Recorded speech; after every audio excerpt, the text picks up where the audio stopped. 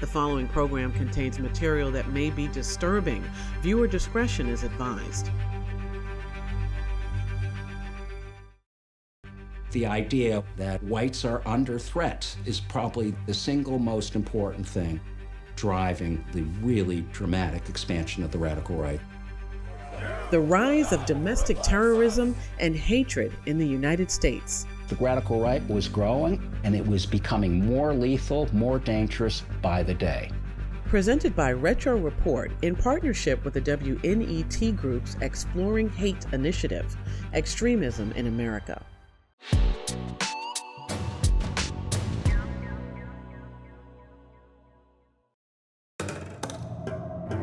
Domestic terrorism from white supremacists is the most lethal terrorist threat in the homeland. Why is the radical right growing? Why are these ideas resurging in such a dramatic way? We've been unwilling to really grapple with our history. We have to understand where this problem has been in the past and what's kept us from addressing it. The white male is through in America. These groups have incubated unchallenged by the federal government. We've seen this movement grow from a fringe phenomenon, disconnected, weak. We are in a different place now. People have been ringing the bell. Nobody's been listening to the bell being rung.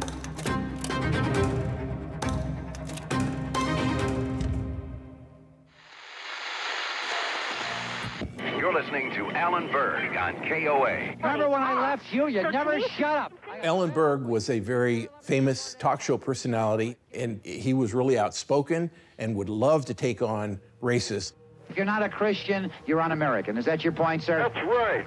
He was driving back to his condo alone in his Volkswagen Beetle, and somebody gunned him down in his driveway. Police say Berg's body was riddled with bullets. Shell casings on the driveway. It was a huge story throughout the country. Here's a Jewish talk show host who was assassinated. Who could carry out such a horrible crime? Police in Denver say they have no firm leads yet regarding the murder of a radio talk show host. The story behind Alan Berg's murder starts with an ideology that took root 1,000 miles from Denver in a remote corner of northern Idaho at the Aryan Nation's headquarters. The 20-acre compound was home to Richard Butler, who preached to his followers that white people were under threat from racial minorities, immigrants, and Jews, whom he believed controlled the federal government. We are faced with extinction. We have a right to do whatever we can do to preserve ourselves. Butler soon attracted the attention of FBI agent Wayne Maness. The most significant thing that Richard Butler did is he would have a gathering of people from all these different organizations. They might be Klansmen, they might be skinheads. What do we need? White power! All of these people would come together for the Aryan World Congress. Robert Matthews was one of them. Why did you Jews get the heck out of here? Matthews gathered some of the men from the Aryan nations and other groups and formed a secret splinter cell that broke off from the Aryan nations. They pledged their lives to create a whites-only nation. They were called the Order, a name taken from a novel. The Turner Diaries depicted a group of people who made war on the federal government, culminating in the blowing up of the FBI headquarters and the nuclear bombing of the State of Israel. They thought, why should this be fiction? Why don't we take up arms and start a race war? The Order wanted to fund the rest of the radical right to create essentially an army of white men. To fund their plan, the Order attacked an armored truck on a highway in California in broad daylight in a brazen robbery. They opened the back of the armored truck and helped themselves to $3.6 million. They made one mistake, however. They left behind a handgun. And when they leave, we have the pistol. And that opens up a whole avenue of investigation. That handgun was traced to a member of the Order. Scores of FBI agents were shipped onto this rural island in Washington state prepared to do battle. The FBI finally finds out that Matthews is holed up in a cabin on Whidbey Island and that he's heavily armed. Bob refused to surrender. We were met with gunfire. I took about 7 rounds just over my head. After a 36-hour standoff, a flare ignited the cabin and Matthews burned to death. The other members of the order were quickly arrested. During its investigation, the FBI uncovered plans to poison major water supplies and threats to hang members of Congress, and they found the gun used to murder Alan Berg. I have absolutely no doubt in my mind that had we not stopped them, there would have been federal buildings that have been blown up. These guys were for real. Prior to the order, domestic terrorism was like, what's that? Klansmen had killed civil rights workers and so forth, but this was a new breed of animal. I mean, this was a group that was bent on war with the United States government. It was a wake-up call that the white supremacist movement was a growing danger.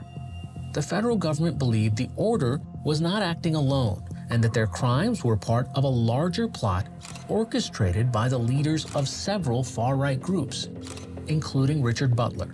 Were you the leader of this conspiracy? No, I was not. In a bold move, prosecutors brought 9 of them to trial on charges of seditious conspiracy or plotting to overthrow the government. Prosecutors hope that in convicting the godfathers of organized racial hatred, they'll have finally broken the back of the white supremacist movement. The idea was that they could wipe out this movement in one fell swoop. And I'm just doing my duty. The government's key witness was James Ellison, a former extremist leader. He testified that he attended secret meetings at the Aryan World Congress, meetings he described to his deputy, Kerry Noble. Jim said most of the plans included counterfeiting money, robbing armored cars to help finance the right-wing movement. You know, just all the men are on alert. This was real, a real ideology, a real goal for people. But Ellison also had credibility problems. He liked to call himself King James of the Ozarks, contradicted himself on the witness stand, and was trying to get a reduced sentence. His testimony was not enough. A stunning verdict this afternoon in the trial of 13 white supremacists. The defendants were acquitted of all charges, every single one of them. The government had simply overreached. Thought we'd proved it beyond a reasonable doubt, but apparently we hadn't. The defense attorneys said, how on earth could this ragtag group of people possibly overthrow the U.S. government?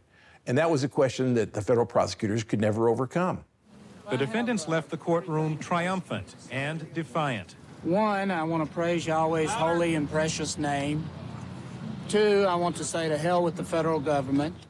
The government had tried to destroy the radical right in America, and it failed abjectly. In the years after the trial, that radical ideology continued to spread, surfacing again in a shocking attack in 1995. It is apparently the single deadliest terror attack on U.S. soil ever. An Army veteran named Timothy McVeigh, who was radicalized by some of the same anti-government ideas that inspired the order, including the Turner Diaries, blew apart the federal building in Oklahoma City, killing 168 people. It was an act of cowardice, and it was evil. It wasn't until 1995 that the message of domestic terrorism really came home in this country, unquestionably. And it was after the Oklahoma City bombing that the Justice Department woke up. We must intensify our focus on the threat to America from within. The FBI started going in and finding out where the violence is and getting in front of the violence, making arrests. You got every agency in the government coming out after people. That scares you if you're in the movement. You start to see the reality of what could happen. But the crackdown was short-lived. After the 9/11 terrorist attacks, the government's focus shifted again, this time to international threats. We really took our eyes off of a lot of other things, including white supremacy and domestic terrorism. For the most part, it wasn't looked upon as important. The movement basically never ceased, but they bide their time, and then they just wait.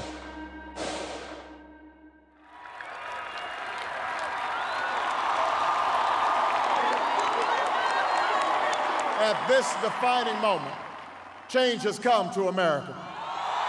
I never dreamed that I would see a person of color as the president of our nation.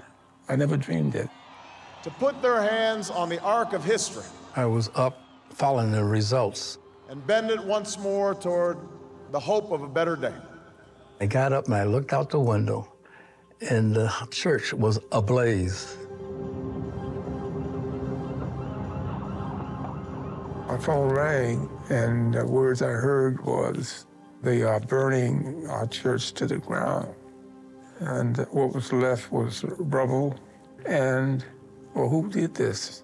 3 men set a massive fire that destroyed the Macedonia Church of God in Christ. Prosecutors say it was a racially motivated crime, an expression of anger that an African American was elected president. I have them to declare we did it because it was Barack Obama was elected president. Protect and defend. Just reinforced for me the hold that racism and hatred has on this country. People on the extreme right understood that the percentage of white people in America was dropping every year. So when Obama appeared on the scene, there was a massive freakout on the radical right. We started seeing white supremacist groups holding rallies, and in these rallies, the number of participants continued to grow. Daryl Johnson was part of a small team at the Department of Homeland Security that tracked domestic extremism. In early 2009, while the government was focused on the threat from overseas, he wrote a report warning that the threat at home was reemerging. The report was a warning that you better start preparing yourselves for this shift in the threat landscape from Al-Qaeda to more homegrown violent extremism.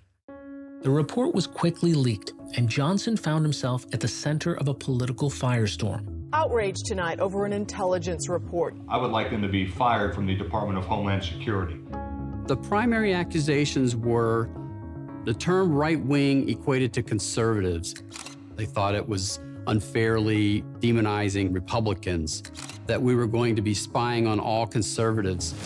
Is nothing more than a partisan hit job filled with lies and innuendo that portrays any conservatism as right-wing extremism.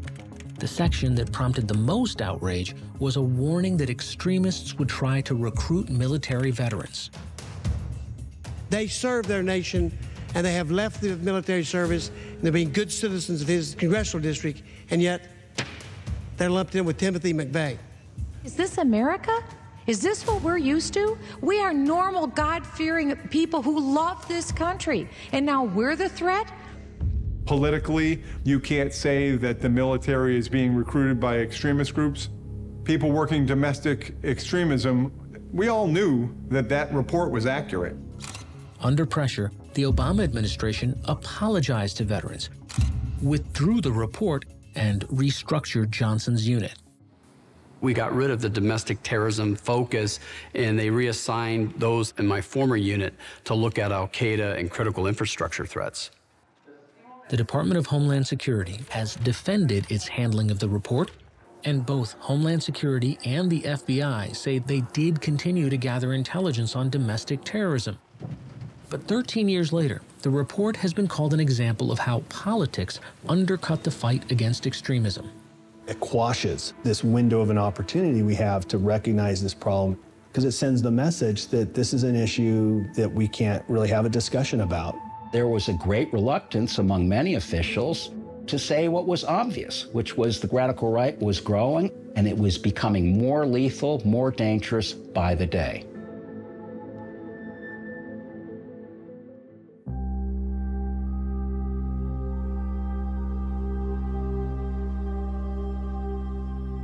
Milwaukee County 911. Yes, Milwaukee Sheriff.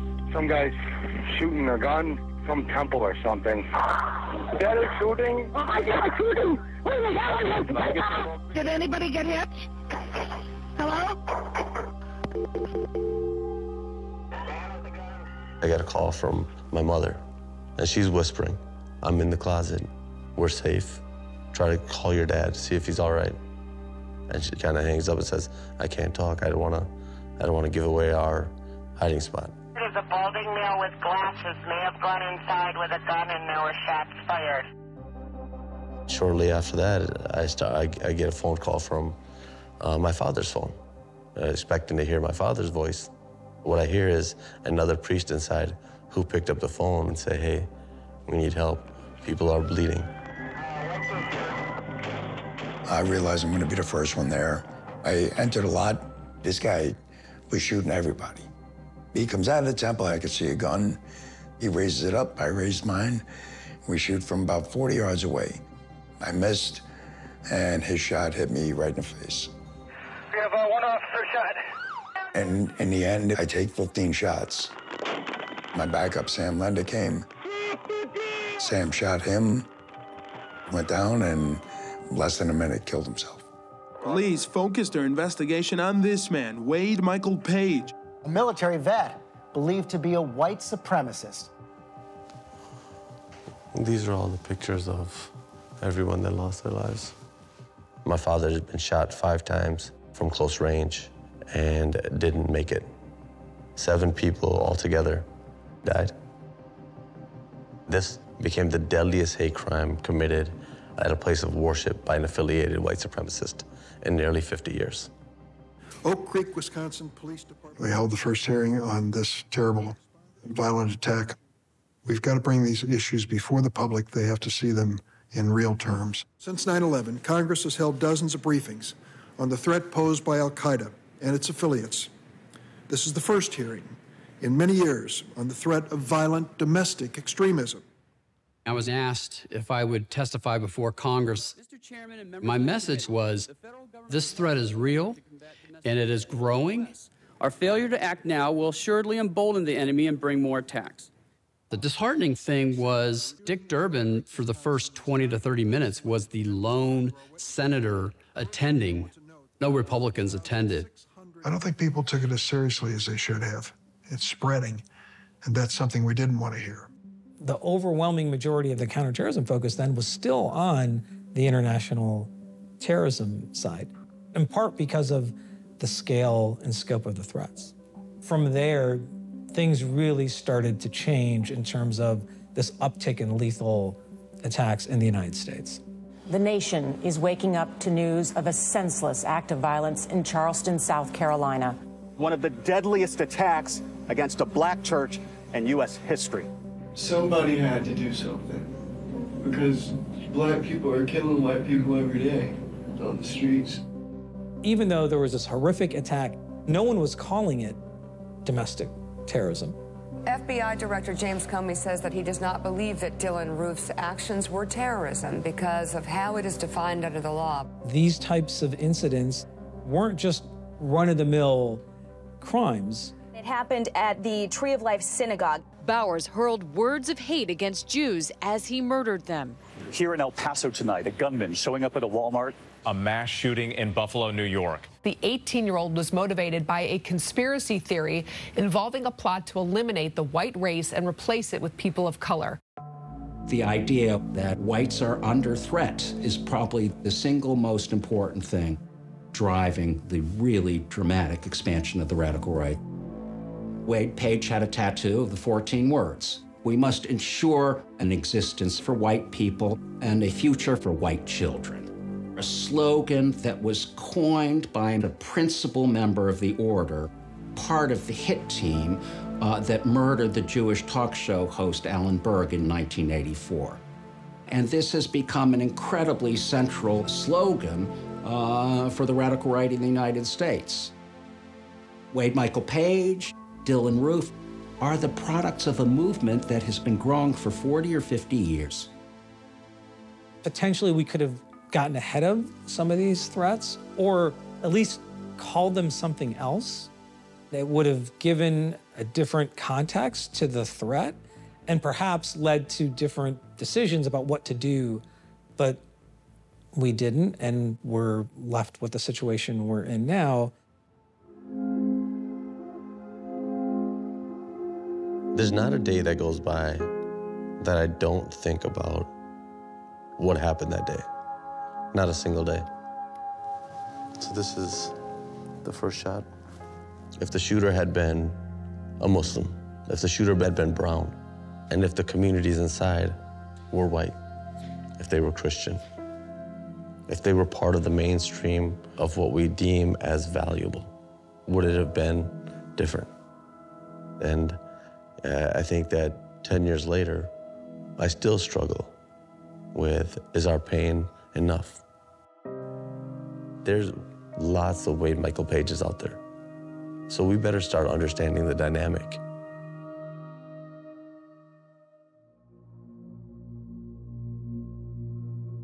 My father was Dr. William Pierce, and he was the founder and the leader of the National Alliance, a white supremacist hate group that he hoped would one day bring about the violent overthrow of the U.S. government. He was also the author of the Turner Diaries, the novel about an eventual race war.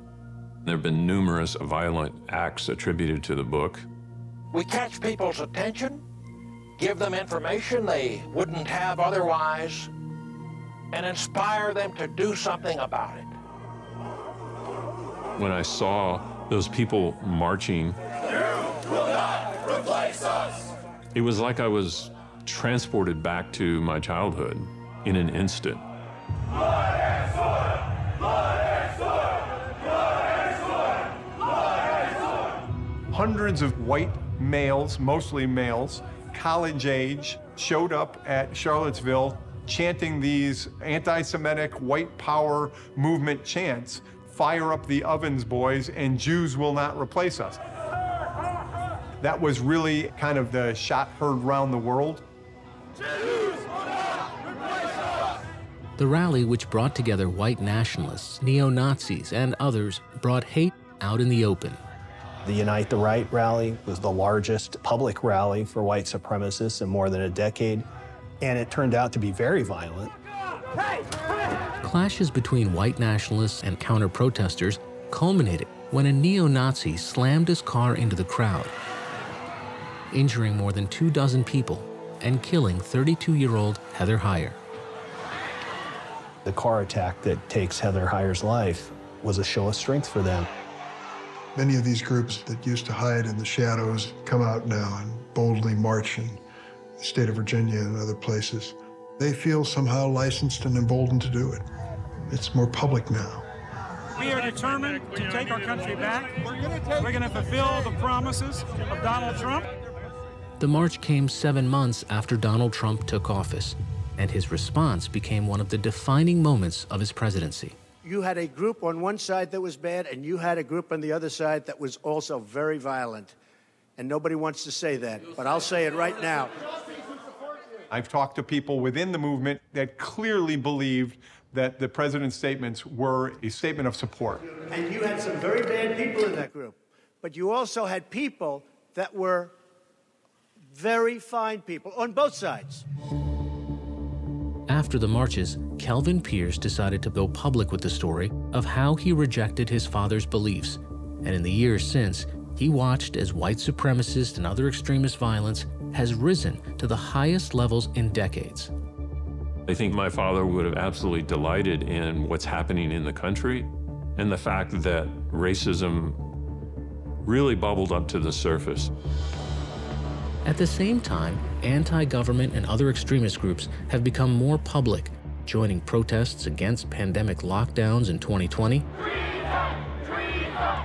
and fighting openly with racial justice protesters.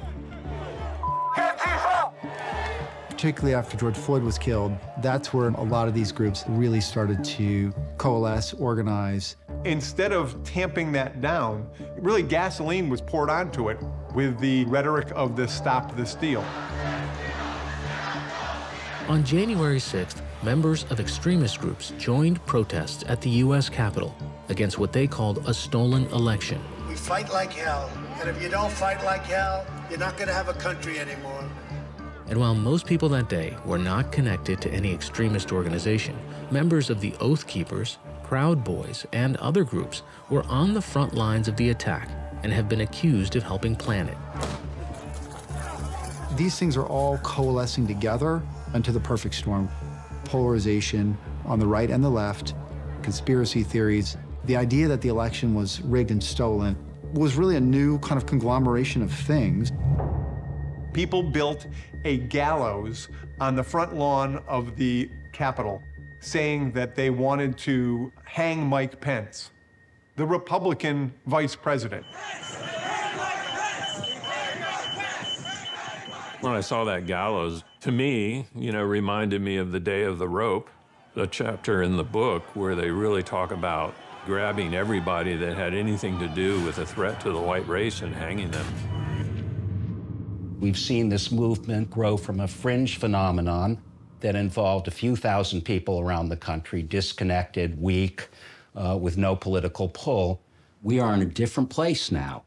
Pieces of rhetoric that have been spewed to the extremes, now that information permeates much more mainstream conversations. It takes these events to sort of jolt the American conscience awake. Hate is our law. There were a lot of people in the 80s. What do we need? White power!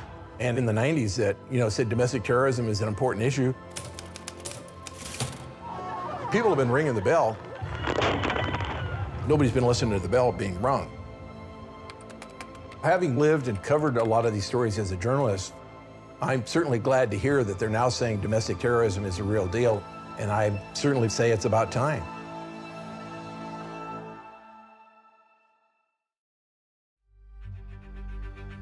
Follow the conversation for tonight's Local USA using #ExploringHate.